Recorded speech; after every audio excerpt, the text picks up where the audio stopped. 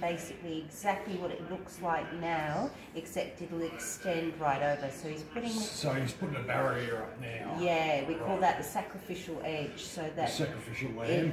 Yeah, it'll come up, the paint in the middle will come up to that edge. Yep.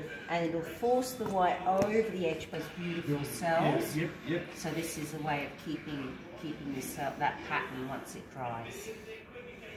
Stephen spent about 3 or 4 hours making sure the paints are absolutely perfect. Yeah, he's been mixing colours for, because I was talking to Gary, like when Gary was painting earlier on about mixing the right colour blue that he wanted. Exactly, so it's all in the preparation. Yeah.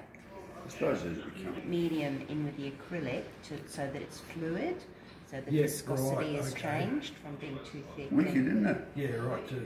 Is this the tin? Yes, like No, trees. this is different again. Yeah. It's tilting a bit to that side. Yeah, I was going to say, yeah.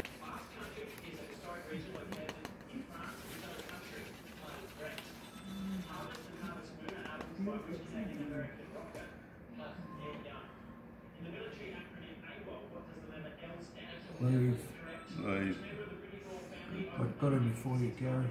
Sorry, mate.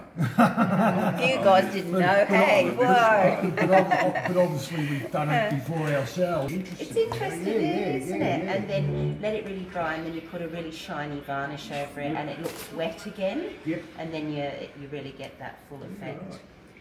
So it's slid on a little bit for him, but that's okay. Those colours.